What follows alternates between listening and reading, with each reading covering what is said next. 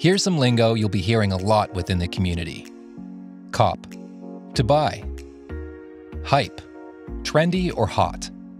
Hype beast, someone who's obsessed with wearing the most hyped items in hopes of making a social status statement. F&F, friends and family. Sometimes releases are exclusive to the F&F of the designer. Obtaining one of these pairs will give you extremely high status within the community and will be extremely valuable in the marketplace. Backdoor, securing pairs through direct relationships instead of purchasing from the retailer, like the public. Example, getting multiple pairs from your friend that works at Foot Locker. Plug, the supplier. GR, general release, meaning not limited to the public. FSR, full-size run, releasing in family sizes, men's, grade school, preschool, toddler, etc. OG, original. Take stock, buy out all inventory of an item. Brick, an item that has slim to no profit margin. Sleeper, an item with a good profit margin that the community isn't aware of. Grail, an item that is highly sought after, either for personal reasons or because of its high value. Bay sizes, referring to sizes 4 to 6.5. W, a win.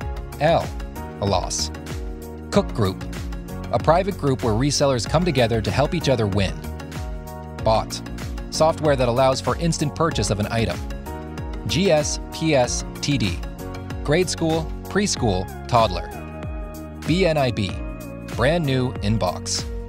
DS, dead stock, brand new and unworn. VNDS, very near dead stock. UNDS, no longer brand new. Hold, to sell at a later date in hopes to garner higher profits. Rep, fake replica of the original. HO, highest offer. Legit, authentic. Legit check, to verify authenticity. BIN, buy it now. WTT, want to trade. WTS, want to sell. WTB, want to buy. FCFS, first come, first serve. In hand, referring to having the item in your possession, ready to ship once purchased. PP ready, meaning you have the money in your PayPal ready to buy immediately. Jig, a trick or finesse. For example, make sure to jig your address so your multiple orders aren't detected. Splash page, the page you land on prior to being allowed to purchase certain items, like a Yeezy drop. We'll reveal some ways to bypass them later on.